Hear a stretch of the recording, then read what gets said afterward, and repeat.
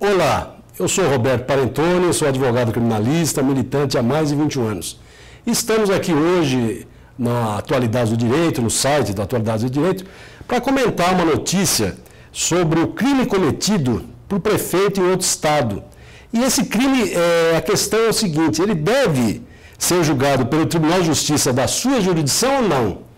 Essa é uma questão que recentemente saiu nos jornais, saiu na imprensa falada, escrita, a televisiva, enfim. O prefeito, ele cometeu um delito fora de sua jurisdição. Ele pode e deve ser julgado na jurisdição do crime que ele cometeu ou ele deve ser julgado na jurisdição de que aonde ele é prefeito? É uma questão que, se nós formos analisarmos a questão da competência em matéria penal, na questão da competência, para nós, seres comuns, né, nós, seres que não somos prefeitos, nem governadores, enfim, nós que não somos autoridades, a competência de um crime é no local onde ele é cometido. Agora, pergunto uma questão, e essa questão, por que o prefeito, na questão dessa notícia, ele vai ser julgado não no local do crime que ele cometeu, e sim no local da onde ele é prefeito?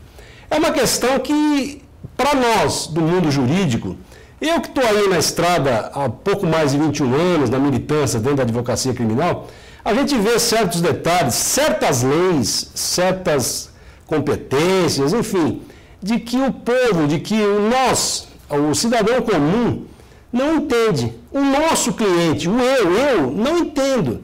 Por que o prefeito deve ser julgado na comarca dele, na cidade que ele é prefeito, no estado que ele é prefeito, e não da onde ele cometeu o delito? É uma questão para que a gente, fora do mundo acadêmico, do mundo teórico, para que a gente discuta. E essa discussão nada mais plausível aqui na Atualidades do Direito.